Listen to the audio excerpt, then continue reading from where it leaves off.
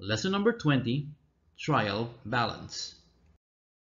Hello guys, in this lesson, we are going to learn what is a trial balance? What is the purpose of a trial balance? What are the steps in preparing a trial balance?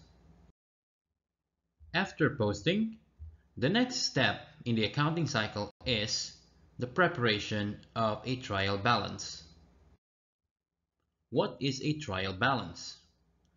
A trial balance is a list of accounts from the ledger with balances. This is an example of a trial balance. In a typical trial balance, there should be a heading. A heading is composed of the business name, trial balance, and a date, which is usually the end of the month.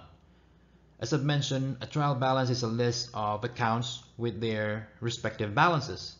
The balances are taken from the ledgers, from the respective ledgers.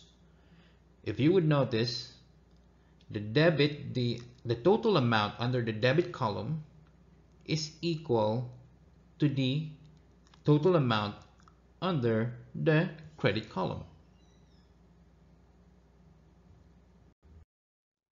What is the purpose of a trial balance? The purpose of a trial balance is to prove that the debit and credit balances in the ledgers are equal. Total debits and total credits in the trial balance should be equal.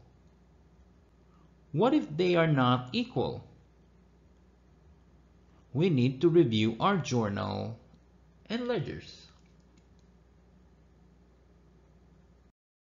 What are the steps in preparing a trial balance? First, for the heading, we write the following: the name of the business, the name of the report, which is trial balance, the month covered by the trial balance. Next, we list all the accounts with balances. You can refer to the respective ledgers.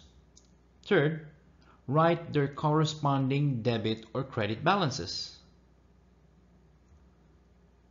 Fourth one, we write the total debits and total credits.